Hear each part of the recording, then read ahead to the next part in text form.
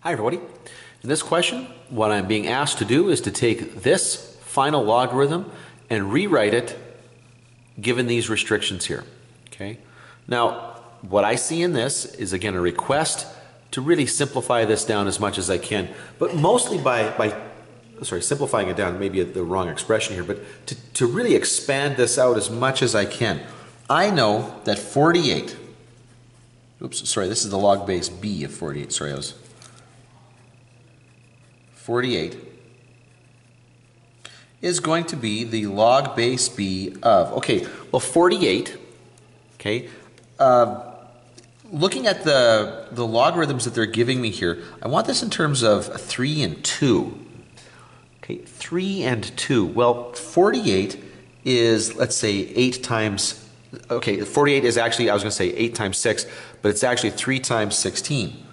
3 times 16. And the reason I choose that is because 16 is 2 to the 4. So now what I can do is I can take that 48, plug it in there in this form, 3 times 2 to the 4 here, use my log laws to make this the log base b of 3 plus the log base b of 2 to the 4. Now, it's very tempting at this point to make an incorrect substitution. Now, log base b of 3 is x. This is x. But this is not, y to the 4th. It's not y to the 4th. Log base b of 2 is y.